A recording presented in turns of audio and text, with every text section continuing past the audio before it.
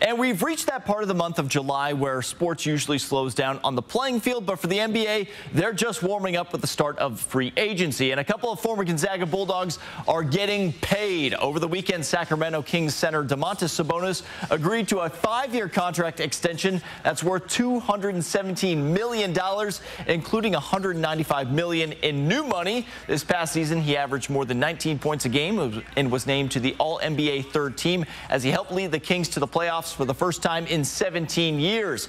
And former Zags Hachimura signed a 3-year, $51 million deal to return to the Los Angeles Lakers. Hachimura averaged 12 points a game and was a key player in the Lakers' run to the Western Conference Finals last season.